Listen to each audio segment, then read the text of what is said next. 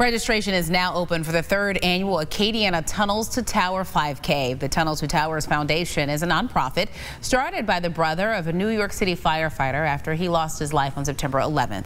This year's race will happen in November at Moncus Park. Organizers say they want to get as many people out as possible. It'll just be 3.2 miles around the park. There'll be firefighters in gear as well as police officers wearing their gear, and it's open to the public. You know, we have kids come, a lot of different schools come, and everybody can join in. It's not only a run, it's a walk as well. You know, it's just a time to get everybody together and support a good cause. And still to come, hey, Austin Elementary, our